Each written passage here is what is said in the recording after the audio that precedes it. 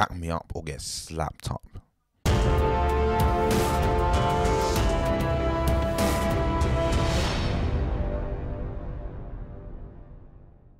Hello everyone, we're back again for another Small Axe review. Today we're going to be talking about the third film in the series. It's Red, White and Blue. Before we get into that though, please don't forget to like, and if you're new, subscribe to the channel. It really does help me grow on YouTube. Now, Red, White and Blue stars John Boyega as Leroy Logan and Steve Toussaint as his dad, Ken Logan. The film is available on the BBC iPlayer here in England, or if you're in the rest of the world, it's on Amazon Prime Video. It tells a true story of Leroy Logan, who was originally in the science field, but after seeing certain things that was happening, he decided to join the Metropolitan Police to try and make a change in his community.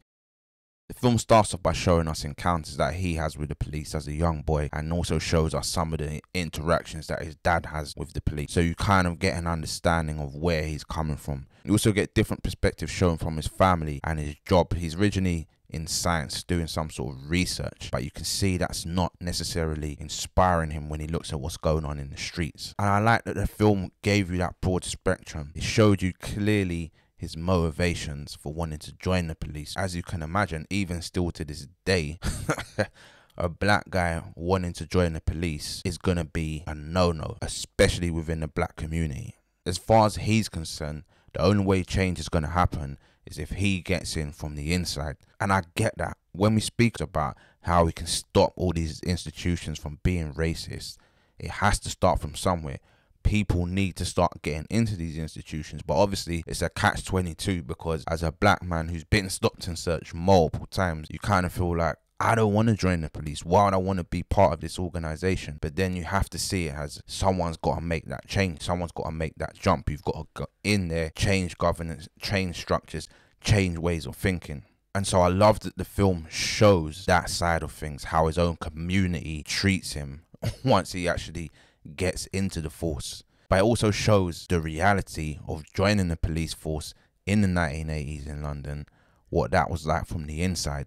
There's obviously a lot of racism still going on today within the police, so imagine back then what was going on. And I love the way this film depicts that. You get this sort of separation and detachment from his own community, but even the community he's now become a part of, you feel that isolation within there. The way certain things are filmed, you just might get a shot of his hands and then it shows the white people's hands. And I like subtle gestures like this that are displayed throughout. There's a lot that's shown visually that doesn't need to be spoken about to be explained. And then not only does he have to deal with just the community, his dad also is not on board with this at all, based on the experiences that he's had with the police. So you see that fractured father-son relationship. The relationship contains subtle elements of trying to fit in, trying to be British, as he says. And I like that dynamic. Similar to what I spoke about in His House. It's just an intriguing look and balance of trying to fit into society but not losing who you are. But ultimately, they are father and son. And speaking of his dad, Steve Toussaint gives an excellent performance. It's very well rounded, very believable, very intense at certain parts. John Boyega, he's been a quality actor for a long time. From Attack the Block to Imperial Dreams to Detroit, I've always known him to be a quality actor, and there's no difference here. His passion just explodes off the screen, and you really felt the struggle that Leroy must have went through. But I also like the fact when it was time to turn it on, he turned it on. He took it back to those days, like, I'm still from the hood, don't try and play me. And there was a perfect balance within his character between knowing where he's coming from but still trying to get things done throughout the ranks of the police. Overall, the film was excellent. The dialogue was poignant, it was powerful. It's good to see another black inspirational story being told on film.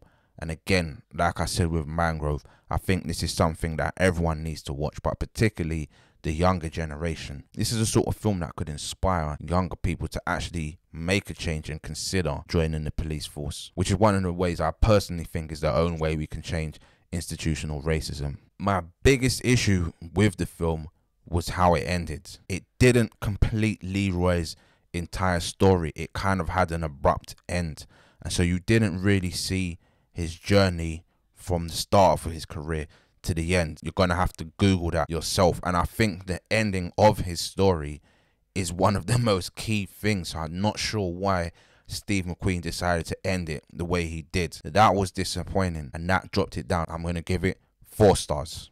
Thanks for watching. Please don't forget to like, subscribe, and watch some of my other videos.